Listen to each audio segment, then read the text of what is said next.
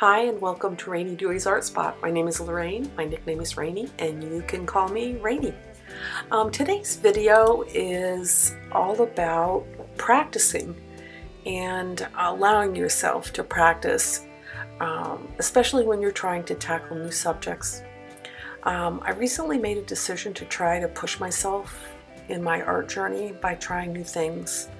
I wanted to do more difficult and complex subjects.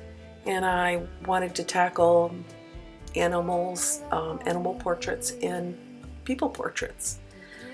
Over these many years that I've been painting, I've been leaning on doing landscapes mostly because they require less precision and are more forgiving than portraits.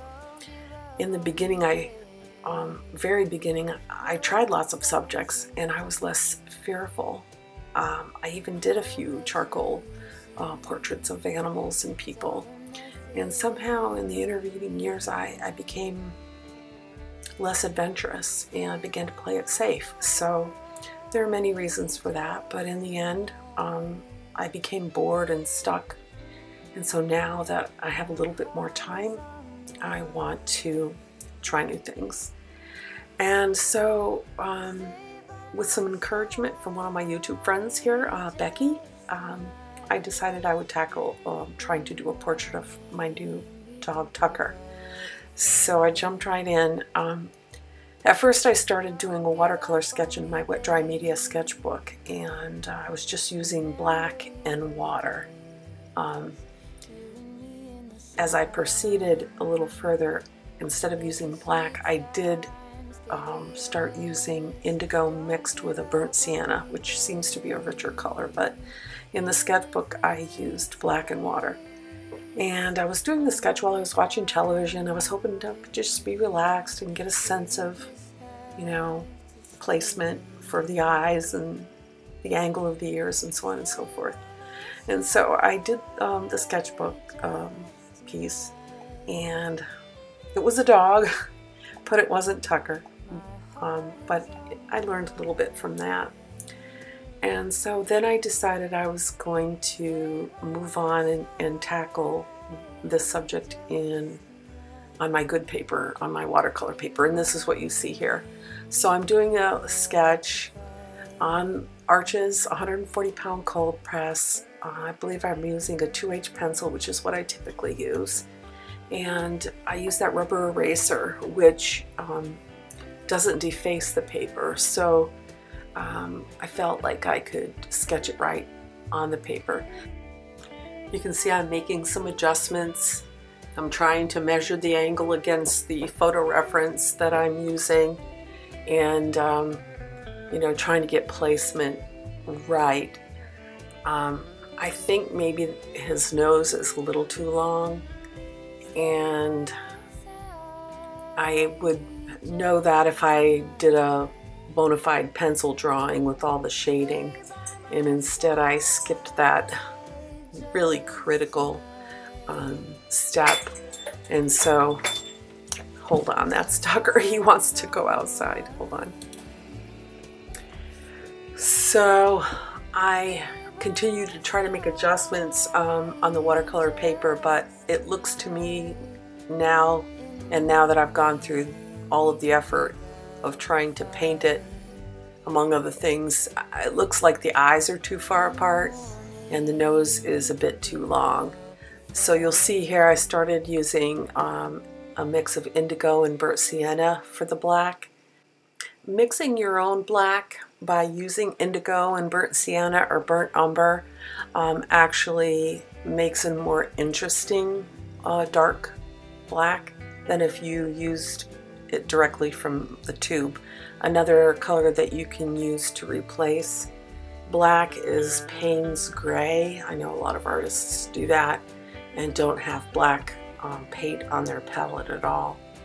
So once I got my sketch on the watercolor paper, I wet the whole thing and was going to go ahead and try to get in just your light values.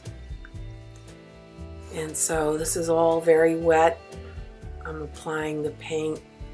You'll see that mixture You know, it looks bluish. That's the indigo. I grade it down by using the burnt sienna. And it's pretty wet. I can see now I probably should have graded down maybe a little bit more, leading really strongly toward the blue. And there again, here I am. When I'm doing wet on wet, a lot of times I push myself and I add paint before I should. So when you're doing a wet on wet technique, there are lots of timing issues that are really important to pay attention to. When the paper is very wet and there's a shine on it, you can see there's a shine on his ear, his left ear.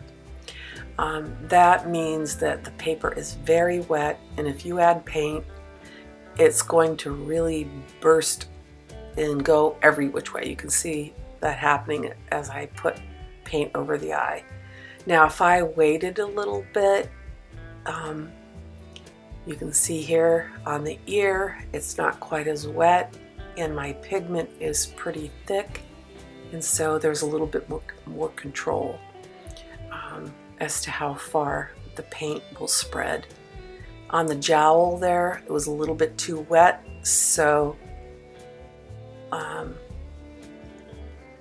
what I wanted on dark underneath his jowl toward his chin is now burst onto his jowl. I didn't want that. There again, I'm moving too quickly. I need to have patience when I'm doing that wet on wet technique. And I do have a tendency to push too quickly. So my advice to you is to keep your process slow. Don't rush. You saw, I don't know if you noticed, but on that one jowl where the paint burst, I tried to lift it off. And I could lift, it looks like I was able to lift a little bit off. Again, the ear up there, the left one that I'm working on, a little bit too wet. It's funny, you can learn a lot, honestly, by videotaping your process. And in a lot of cases, I can see where I should have stopped, where I should have waited, and even taking a photograph of your work, or leaving the room and walking away and coming back. You have a fresh eye and you can pick up inaccuracies in your painting or drawing by just walking away and coming back after, you know, going to get a cup of coffee or something. So I'm continuing to try to work it, and well, this is a spoiler alert. I completely lost control of the whole mess. Right now it doesn't look so horrible. You see that top part, I dropped in some water, I got a bloom, and now we're starting to go off the rails a little bit. The other thing that I had working against me is I was using an image that I had on my phone, and so I'm trying to record this video with my phone, and so what I should have done is ordered a hard copy or printed a good hard copy of my reference photo so I could have it right in front of me. And I'm just trying to build, glazing. So I continued to try to work it. I let the whole paper dry completely so I could try to gain some control, and I never really gained control. I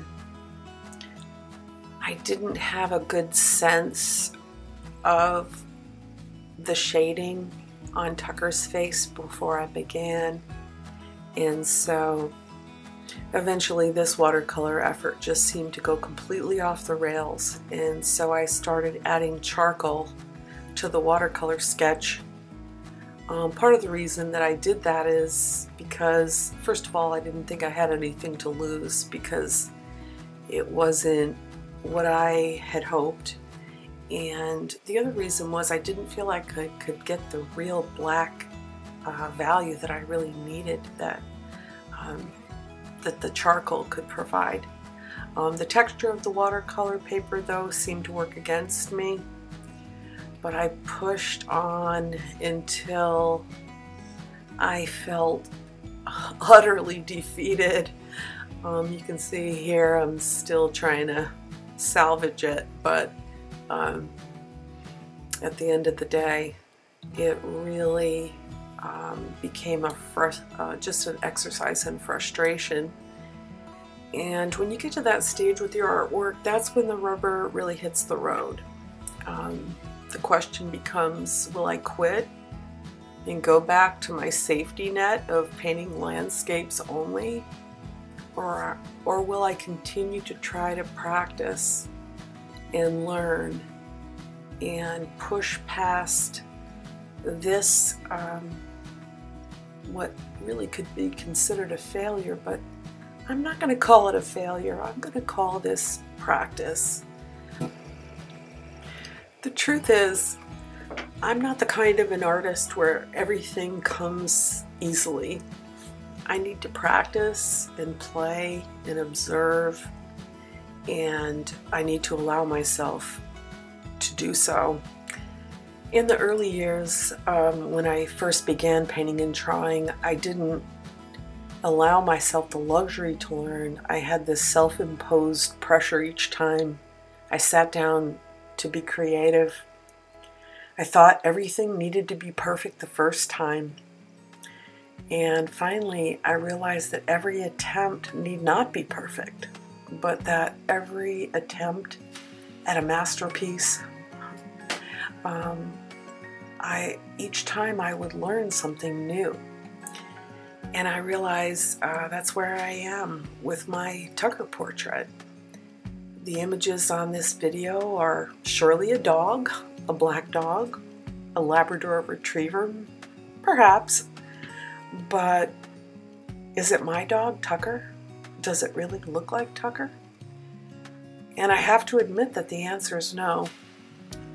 And so, what do I do next? I'm not going to consider this a failure because I've learned, and what I've learned I will take forward because I intend to try again. So I suppose my point is that each time we try and we don't end up with what we'd hoped, it's not a loss. It's called practice. It's not called failure. There's no such thing as failure as long as we keep trying. And each time we try, we learn something new, and our skills become stronger. Our technique will become stronger. I guess my point is, every time you pick up your brush or your pencil, we need to be kind to ourselves. We need to allow ourselves to practice and learn, and know that if we don't end up with the product that we hope, that we're not going to quit. We're going to not quit together. So I wanted to thank you very much for watching if you did make it to the end of this video. If you have any insights or comments, I would love to hear them. I do intend to tackle another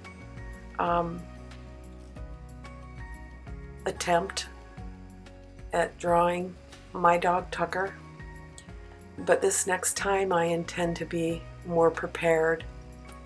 I'm going to do my homework. I'm going to get myself a fine drawing to work from, and hopefully.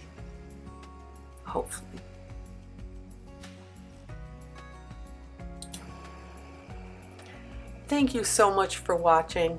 If you like this video, don't forget to subscribe and give a thumbs up. If you have any comments or thoughts or insights that you'd like to share about your own art journey, I would love to hear them. Again, thank you so much for watching.